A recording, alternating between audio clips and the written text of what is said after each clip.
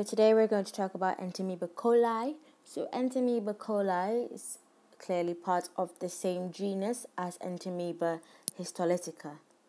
So Entamoeba coli is a non-pathogenic commensal intestinal amoeba, which means that it's not disease causing.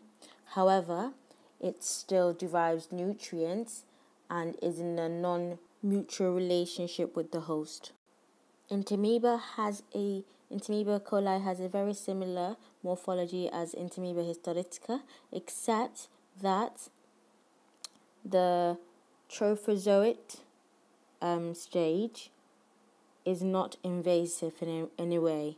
The trophozoite form only stays in the large intestine of the host and only feeds on bacteria and fecal debris in the large intestine.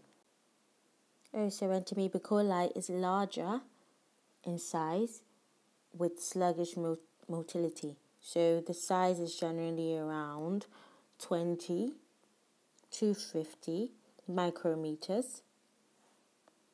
So the life cycle of E. coli is pretty much the same as Entamoeba histolytica, except like I mentioned before, the trophozoite is non-invasive and just remains in the lumen of the large intestine. And also the mature cyst, unlike Entamoeba histolytica, the mature cyst here has 8 nuclei.